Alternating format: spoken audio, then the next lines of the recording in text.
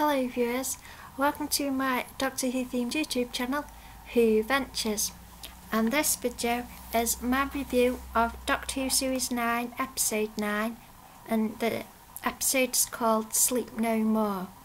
My overall score for this episode is 2 out of 10, mainly because I didn't really like the episode, but there was some very nice close-ups of Peter Capaldi as the Doctor, close-ups of his face, so they would be very useful for drawing reference, so I appreciated that.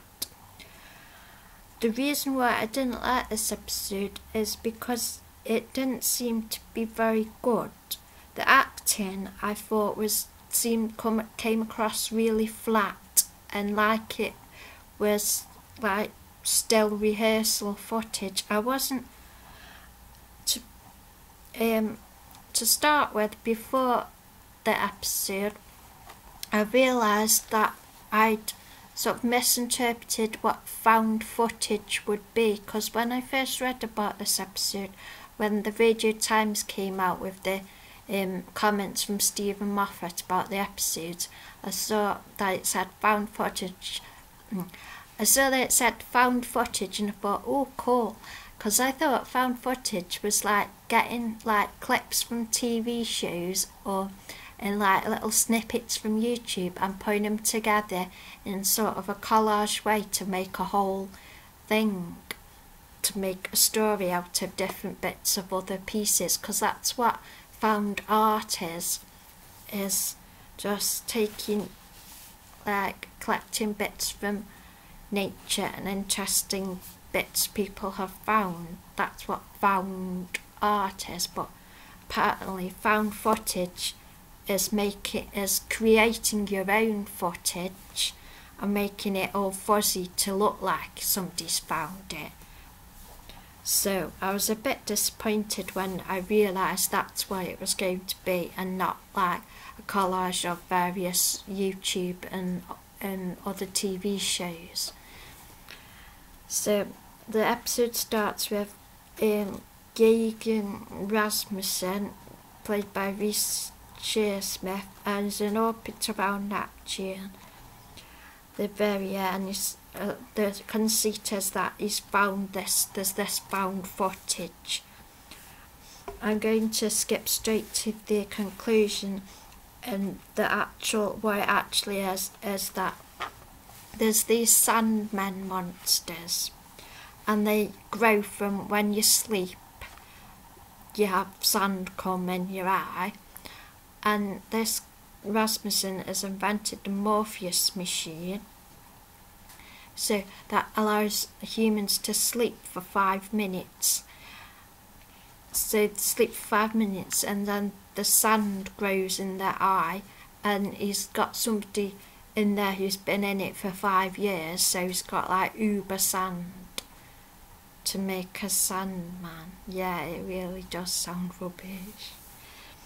But the whole thing is this meant to be like a found footage thing, but it turns out Greg Rasmussen has sort of actually edited it all together. So I think that was sort of meant to be like a meta quote kind of thing. And these Sandmen have been talking to him, and he thinks they're like babies, and the Sandmen have taken over Rasmussen and made this video,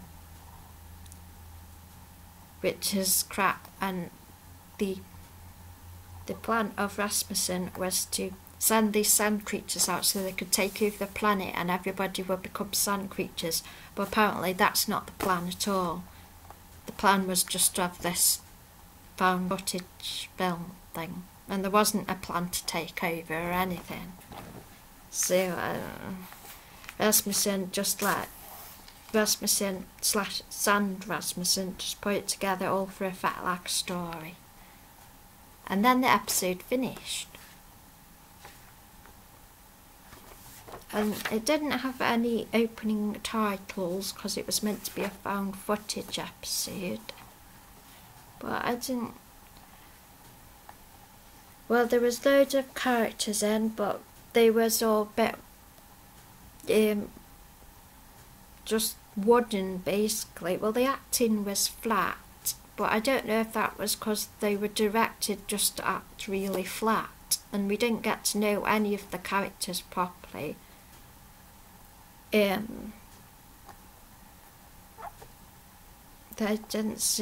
characters didn't really seem to have much point. And then the Doctor and Clara turn up, and I like the exchange where it says, you can't just put space on everything and be all high-tech and sci-fi. And I thought that was quite funny. And he gets his psychic paper out, the stress assessors. Why is it not enough crew cuts pet? She kept saying pet, that was kind of annoying that she kept saying pet every sentence she said. And then I like that bit when it says, consider yourself a part of the furniture. I thought that was good. And then it's the 13th century and there was a great catastrophe or something, so then this ship. And 474 is a grunt programmed to respond to physical threat, but she kind of fancies one of the soldier guys. But there wasn't really much to that because she was that programmed grunt, so there wasn't really much to it. And then there's this like static effect, but it looked really fake because it was all in blocks. It wasn't like proper static, it was just in blocks. And the Doctor's like, hold me hand, Clara, because he's scared, so that's apparently meant to be like a bit like Hyde when they hold hands because they're scared. And then Morpheus knows when you need sleep machine. So there's this machine, and then Clara accidentally falls in the machine, ends up in there for 5 minutes, and then these holograph ladies come on saying, oh Mr. Sandman, bring me a dream, make him the cutest that I've ever seen. So they're like hologram on this machine while she then she sleeps for 5 minutes, Doctor gets her out again. And the idea of the Morpheus machine so humans can just continue work, which I think David Cameron has probably invented something like that. Because it's meant to just have everybody just working all the time, which is a philosophy on our Earth by David Cameron and the government that I really hate, because we're on this like beautiful planet which we don't know how we got here really, because we're blessed to be put on this beautiful planet, and then the government just want us to work, die, and that's it. Why would we be put on a beautiful planet if all we have to do is work, money. Okay, next generation of humans, work, money. It's horrible. That's what I don't like about the planet. I wish everybody could live in peace and that we could just enjoy beauty. So I agreed with that bit in the episode. So as I've noted, nice screen caps for drawing the Doctor. Then turns out the sleep dust in the corner of your eye grows into a sand monster. And then Deep Ando is the soldier guy that the 474 grunt likes, but he can't get into the rooms because he has to sing the Mr. Sandman song. The Sandmen were a combination of men in suits and CGI. They weren't scary. Then we had shaky cam, which looked really shit shaky cam. It's like, oh, moving the camera. And these are the Sandmen. The spaceship's wobbling. They weren't even doing the spaceship's wobbling. It was just the camera going. So, and then the grav shields. Doctor turns back on, and then the Doctor's quote Shakespeare a lot. Not quite sure how exactly that was particularly relevant.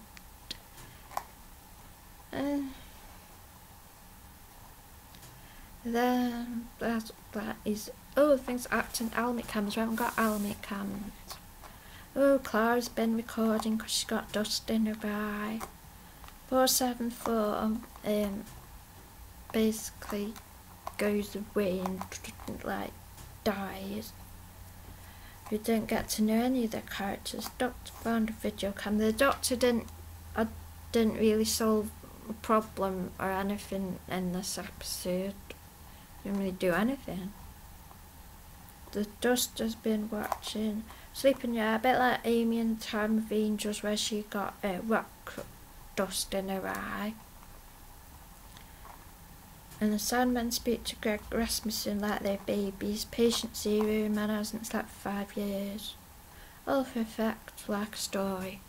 So it turns out he'd just been lying and just made it all up. And I didn't get why more. I'm not quite sure why this story was commissioned. It was rubbish.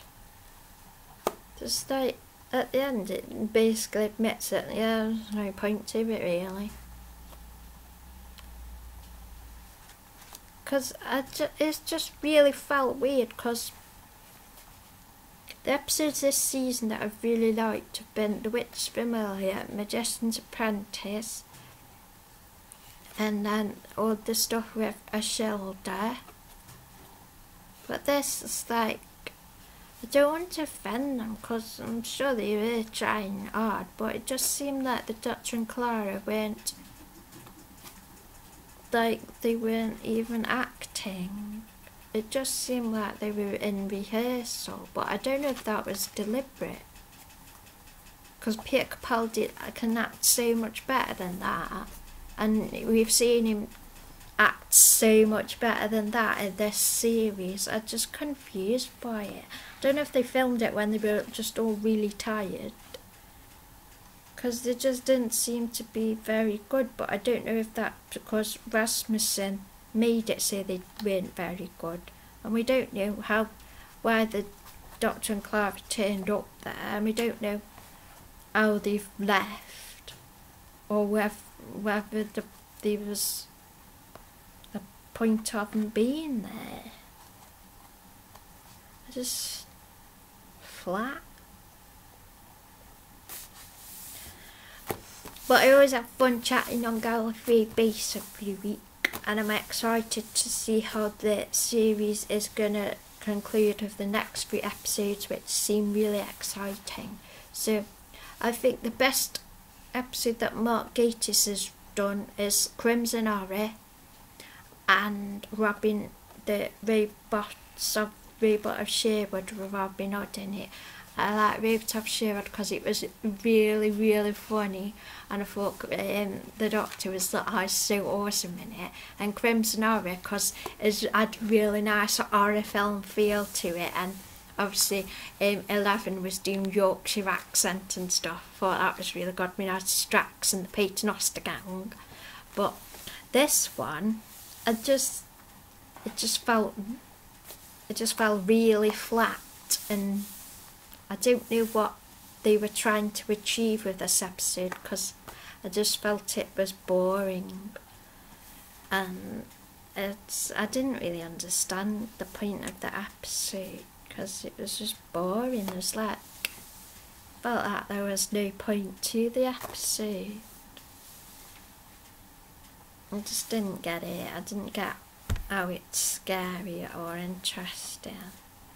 But I don't want to seem rude. I still love Peter Capaldi and Jenna Coleman. I still think they're awesome people. I just didn't like this episode. So that's my review.